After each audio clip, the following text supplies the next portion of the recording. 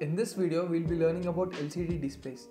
Unlike a 7-segment LED display, an LCD display is not confined to displaying only numbers or a few alphabets. It can display custom characters, special characters, and also display few animations. They provide a nice display interface to the program on the microcontroller.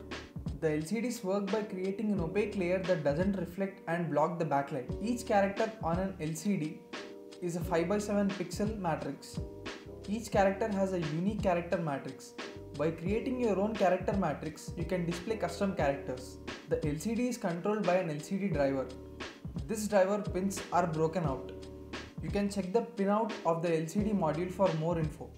Out of these pins, 8 pins are data pins. The driver has two registers, the data register and the command register. The data register stores the values that are to be displayed on the screen, whereas the command register stores the commands such as clearing the screen or setting the position of the cursor. The LCD modules are available in 3 different sizes. In a 16x2 display, it can display 16 characters in a row. In a 16x4 display, it can display 64 characters in 4 rows.